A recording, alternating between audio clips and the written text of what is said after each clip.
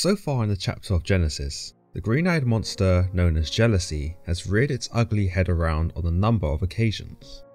One could argue that Esau was jealous when Jacob was offered the divine blessings of his father, whilst Jacob may have been jealous of the love shown by his father to Esau and the benefits Esau would have received as the firstborn.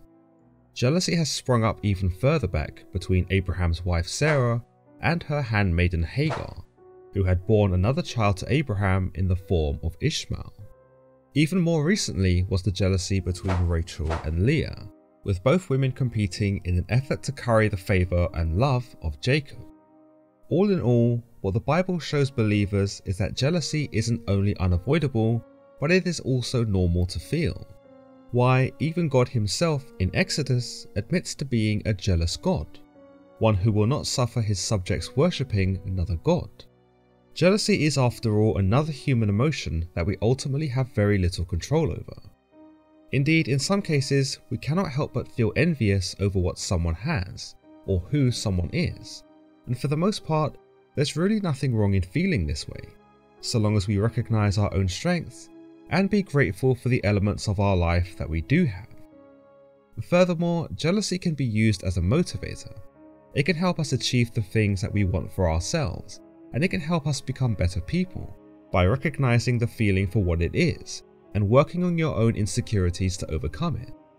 But of course, we know that overcoming jealousy is easier said than done. Again, something that even the biblical God himself struggles with, and in some cases, it may be easy to venture down a darker path courtesy of jealousy's wayward influence.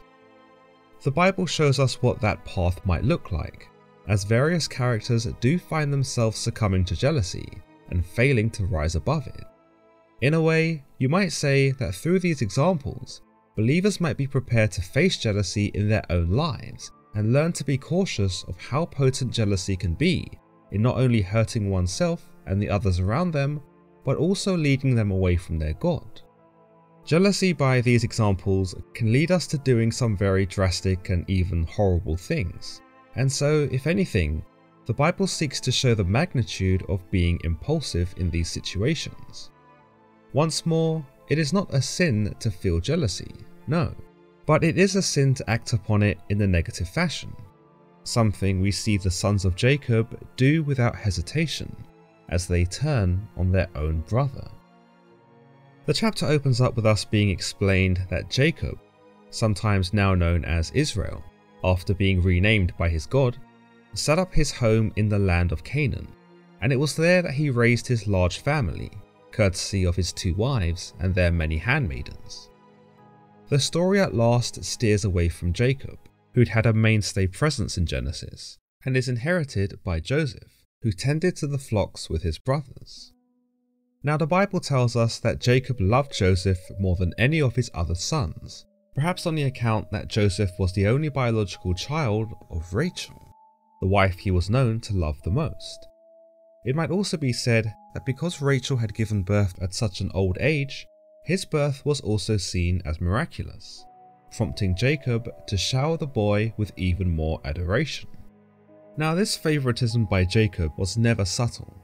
In fact, you might say that Jacob made a show out of his blatant love for Joseph, as we are told early on in chapter 37 that Jacob made an ornate robe for him, a gesture that is arguably metaphoric for 1,000 kindnesses that were not offered to his other sons. These affections by Jacob did not go unnoticed by Joseph, but they did not go unnoticed by his brothers either, which only inspired resentment toward him. We are told, when his brothers saw that their father loved him more than any of them, they hated him, and could not speak a kind word to him. Indeed, Jacob's favoritism of Joseph was likely one of many conflicts within the family. You must remember that this was a considerably large family, from particularly dubious origins, so conflicts between family members were likely commonplace. But it would appear that Joseph receiving special treatment from the head of the household in Jacob was something of a more urgent matter that required resolving. Yet matters are only made worse when you consider one idea that Joseph didn't really help himself, because he was known to report to his father of the bad behaviour committed by his brothers. Indeed, some regard Joseph as a bit of a snitch and a goody two-shoes, one who solidified his own favour with his father by ratting out the others. Others, however, believe that Joseph reporting on his brother's bad behaviour was only an isolated incident. As the Bible tells us, he brought their father a bad report about them.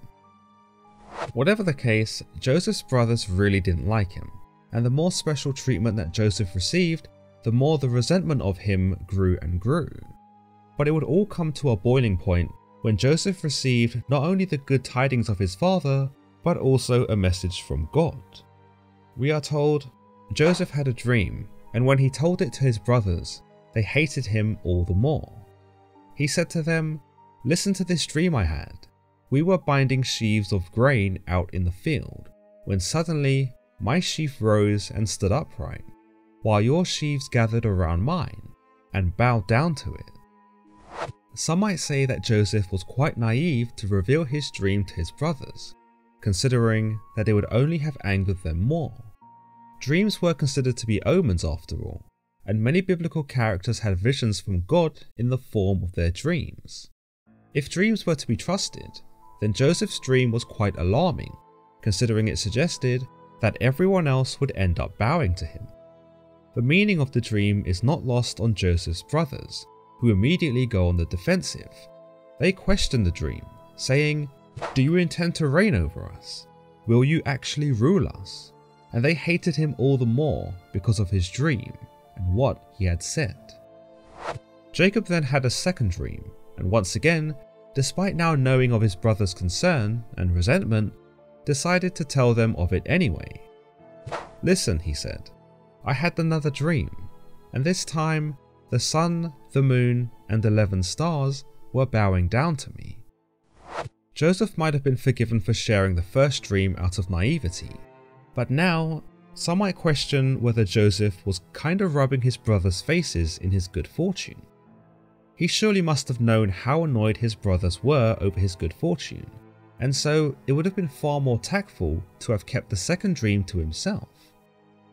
Furthermore, the second dream is far more dramatic when we consider its content. Now, not only are the sheaves that were collected by his brothers bowing down before Joseph, but now so too were the sun, the moon, and the stars. This certainly placed him not only above his brothers, but above everyone in the land, a sure indication that he was meant to reign over everyone, not just his siblings. What's more, Joseph doesn't confine his dreams to his siblings, but chooses to announce them to his father. This, however, is not met with appreciation, and it is perhaps the first time that Jacob shows disapproval of his favourite son. He rebukes Joseph, saying to him, "What is this dream you had? Will your mother and I and your brothers actually come and bow down to the ground before you?" Some might say that even Jacob expresses some jealousy here, for after being the chosen son of Isaac for so long, he's in disbelief that it is now someone else's chance to carry such an honour.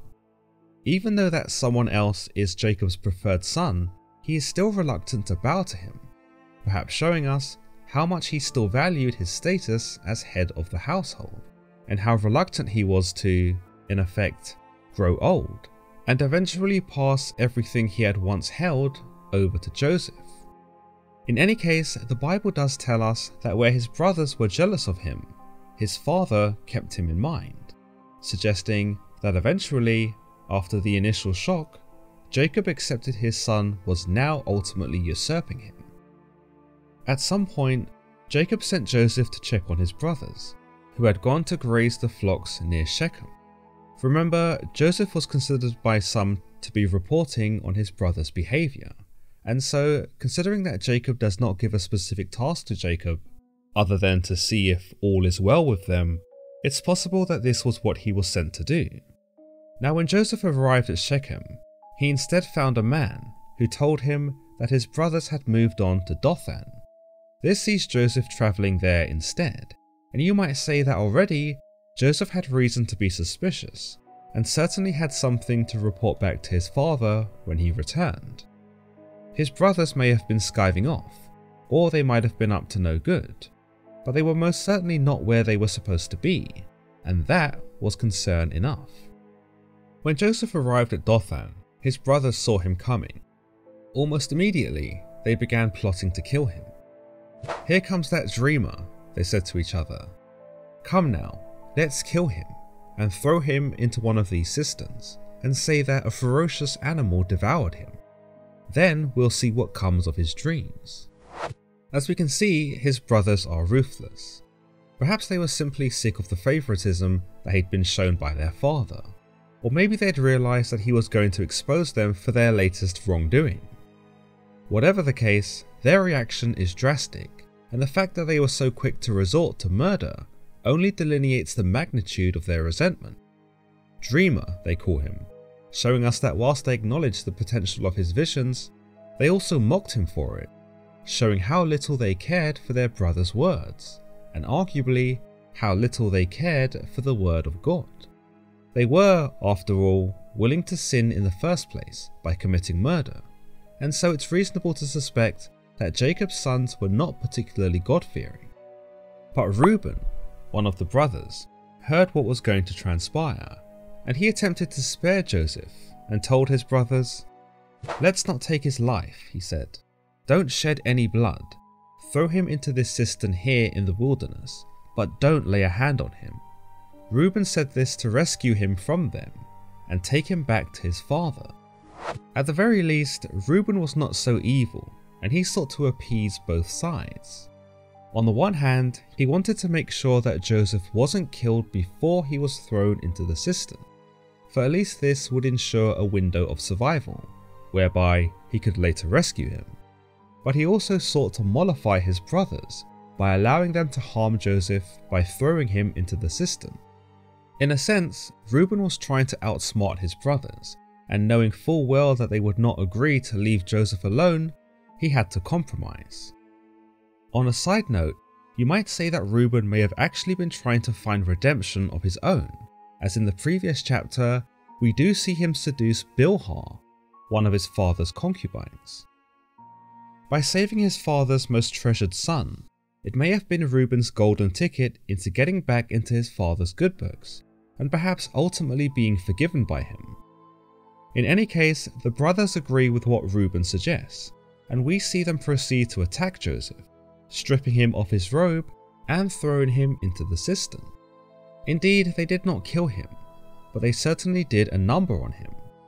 The Bible even tells us that the cistern which he was thrown into had no water in it, so it can be gathered that Joseph suffered terribly during this experience. With that done, the brothers sit down to eat a meal, which is as casual as it sounds. They don't appear to show any remorse for what they have done, and evidently are not lost for appetite. At this time, they also happen to see a caravan of Ishmaelites coming from Gilead, whose camels were loaded with spices, balm, and myrrh on their way to Egypt. It was Judah who came up with the next stage of their diabolical plan, and whilst murder had been the original intention, it seemed a worser fate was to befall their brother.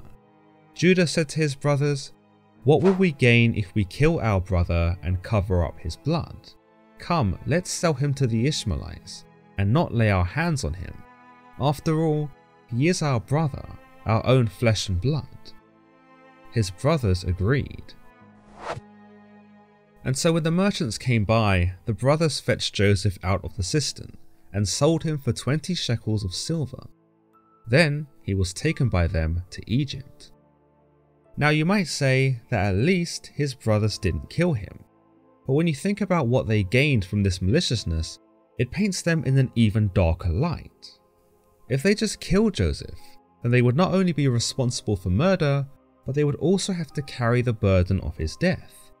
But if they sold him into slavery, as they do, they not only got him to go away, but they also made a profit off of him. 20 shekels of silver, to be precise. Now when Reuben returned to the cistern to rescue Joseph, he found that he was not there. The Bible tells us, he tore his clothes. He went back to his brothers and said, "The boy isn't there. Where can I turn now?" Reuben tearing at his clothes shows us how horrified he was to learn that Joseph was not where he'd been left. he was suddenly overcome with grief, and perhaps, because of his roundabout way of saving his brother's life, he had only succeeded in losing him anyway. Where can I turn now? He asks his brothers, perhaps showing us that he was at a complete loss, and that any efforts to earn back his father's trust were now dashed. To cover their tracks, the brothers slaughtered a goat and dripped its blood onto the ornate robe they had torn from Joseph's back. Then they took the robe to their father and said, "We found this. Examine it to see whether it is your son's robe." Such was the cruelty of the sons of Jacob that they would not only do something so horrendous, but would go to such extremes to maintain their false innocence. Some say that in using the robe to justify Joseph's disappearance and clear them of suspicion, they also sought to torture their father Jacob for having favoured him over them, which is why they asked him to examine it. The Bible tells us, Jacob recognized it and said, "It is my son's robe. Some ferocious animal has devoured him. Joseph has surely been torn to pieces." Then Jacob tore his clothes, put on a sackcloth, and mourned for his son many days. Jacob is none the wiser to this ruse, and falls for it without question. Like Reuben, he too tears at his own clothes in grief, and results to nothing more but a sackcloth, an expression of his utter despair now that his favourite son has perished. We cannot blame Jacob for not being suspicious, for who could have invented such a despicable lie, unless the people in question were indeed despicable themselves. To show how villainous Jacob's sons could be, they are even shown to comfort Jacob. Pretend comfort indeed. But Jacob refused to be comforted. "No," he said, "I will continue to mourn until I join my son in the grave." So his father wept for him. As we can see, it's interesting that despite their best efforts, Jacob still favoured a dead Joseph over his living sons, and that in some way, despite their plan, it only made Jacob long for Joseph even more. The attempt on Joseph's life was probably never about trying to gain acceptance in their father's eyes, but more so to exact their vengeance upon their brother for being so liked. It would have probably then only irked the brothers more to see that their father now pined for Joseph in the way that he did, and that, even with Joseph gone, things weren't really about to change. In fact, it's not so much of a stretch to say that without his favourite son, Jacob forgot he had sons altogether. Meanwhile, the Midianites sold Joseph in Egypt to Potiphar, one of Pharaoh's officials, the captain of the guard. As we can see, the chapter concludes by telling us of Joseph's fate, and teasing the beginning of the next extraordinary character arc that the Bible has to offer. Will Joseph survive Egypt? How will a pampered man who has known only comfort function as a slave? Will he succumb to the will of his God, or will he wrestle against him as his father once had? All will be revealed. As always guys, if you've enjoyed today's episode, then don't forget to give this video a thumbs up, and don't forget to subscribe for more content just like this. Until next time.